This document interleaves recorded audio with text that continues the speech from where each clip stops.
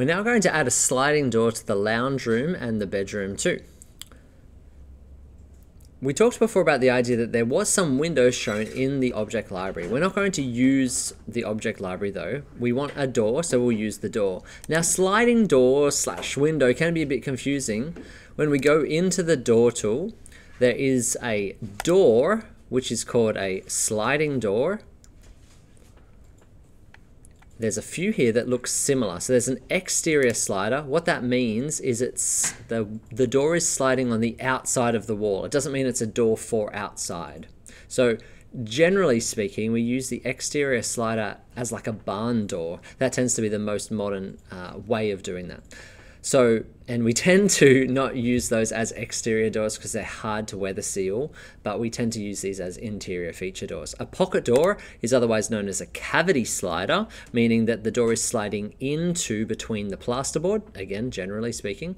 The one that we're looking for at the moment is this one that's just called sliding door, and it's a bit confusing because it only looks like one door. But when we go into the settings, we can then change it to have multiple leaves. So this is the one that we're actually after. Now, depending on how big we want to make it, we could either make it to have one sliding leaf and one fixed, and just make it very big, so 4 meters wide, 2 meters per leaf. Or we could make it 4 leaves, 3 sliding, and still have it the same sort of size, 4 meters, which means that each leaf is only 1 meter long. So it really just depends on what's the opening width of what you want, because of course the first would result in a 2 meter wide opening, and this would result in a 3 meter wide opening. Of course, there's all the other variations in between. When we have a look at this one, we could measure it. We can see that this is representing at about 2.7. So theoretically that would be 999.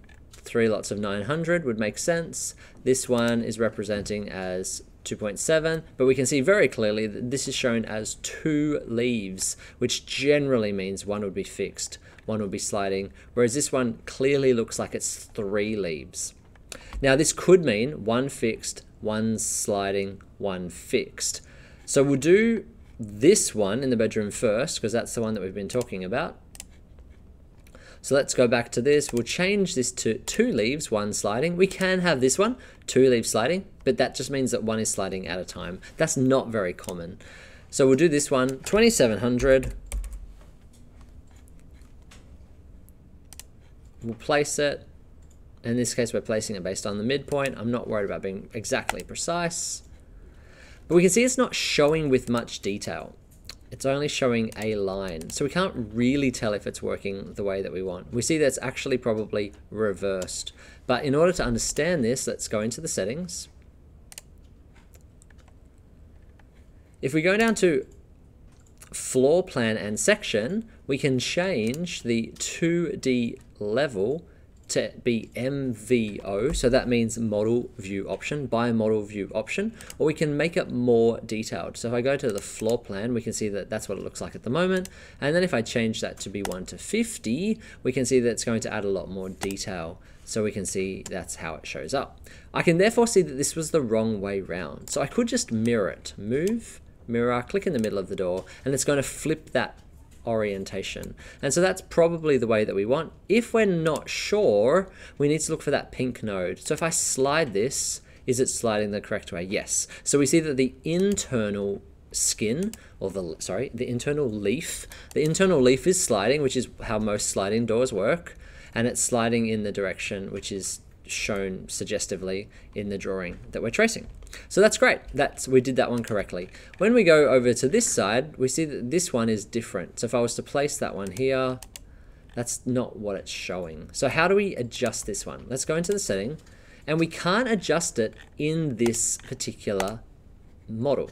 So if I go back to it, we don't have a 2 fixed leaves, 1 sliding leaf. We've got 2 sliding, 1 fixed, 2 sliding, 2 fixed. So what do? We need a different door. So in this case, we need this one here.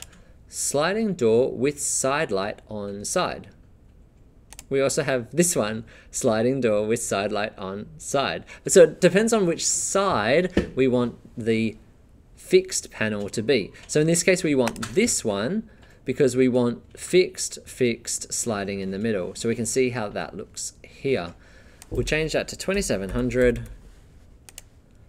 We'll go back down to the floor plan, and again we'll just change that to be 1 to 50 just so we can see that in detail. Now this is tricky because we need to get the sizes correct. So how do we here describe how large it is? So in this case we want them to be 900 each. 900, 880, 880, that's about as close as we're going to get it. We could say 890 and 885, or 885, and then we're just going to do fractions, so we're never quite getting it exactly right, but it's relatively close.